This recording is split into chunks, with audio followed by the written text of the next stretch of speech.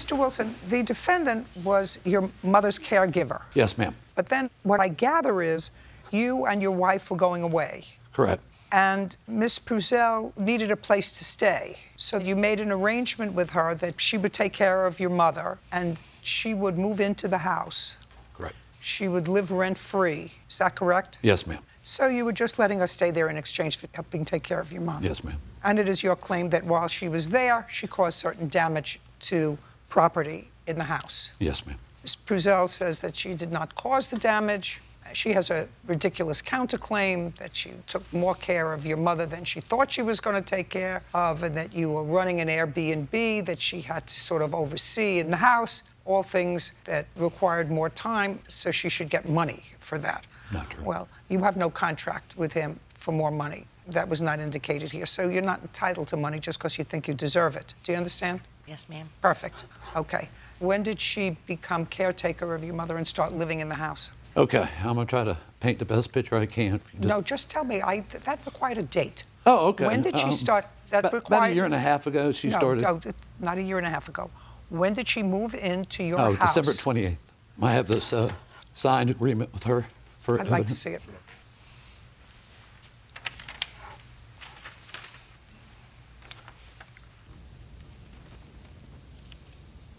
Okay. This says that she takes the responsibility of Judith Wilson, that she's a home health aide. Are you licensed? I'm a registered nurse. She's not currently licensed, ma'am. No, okay, yeah, right. I've got a question. Do you have to be a registered home health aide in the jurisdiction where you live? Not to take care of his mother, the type of patient she is. She's basically, I just help her with getting food, help her get bathed, you know, activities of daily living. No medication, no nothing. No, ma'am, you do not. Okay. I am responsible for any and all things having to do with her care and well-being. I've been given guardianship by her son, Michael Wilson, who has her power of attorney. Agreement will remain in effect until June 1st, 2018. Where are you living now, Ms. Pruzel? I live with my mother. Are you currently employed? Yes, ma'am. By whom? Myself. I take care of people, excuse me. Oh.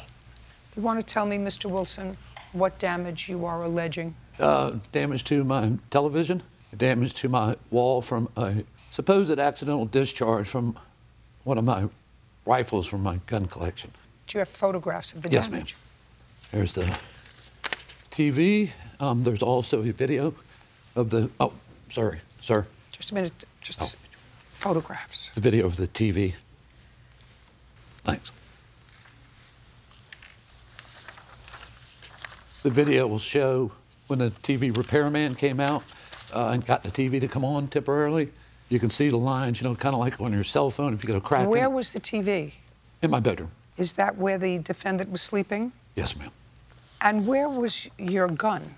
They're all up in my bedroom. Yeah, I don't keep anything down outside of my bedroom. I have a solid... They're in a cabinet? Yes. I have a picture of that as well. May I see it, please? And I told her to keep my room secured at all times. It has a deadbolt on it. It has a solid bedroom door. I did that intentionally to keep everything more secure. Just a second. Was this cabinet broken into? It was shot.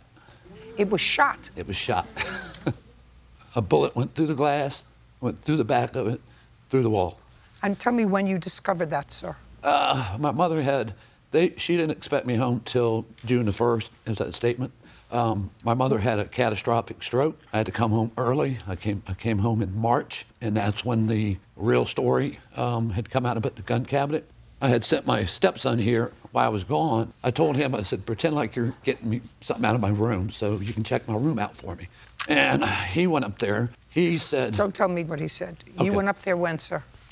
I went up there that evening. What evening? I don't know the exact date. What month? Of February. Okay, so you went to the house to check on it in February. Correct. Was she at home? She was. She allowed me in the room. She's the only one with access. And what did you find when you walked in? When I approached the room, she allowed me to go in. I was on the phone with Mike. The first thing I noticed was a gun cabinet being broken, shattered. It was taped up, so the glass wasn't all the way pressed through. I noticed that the room had clothes and items all over the room.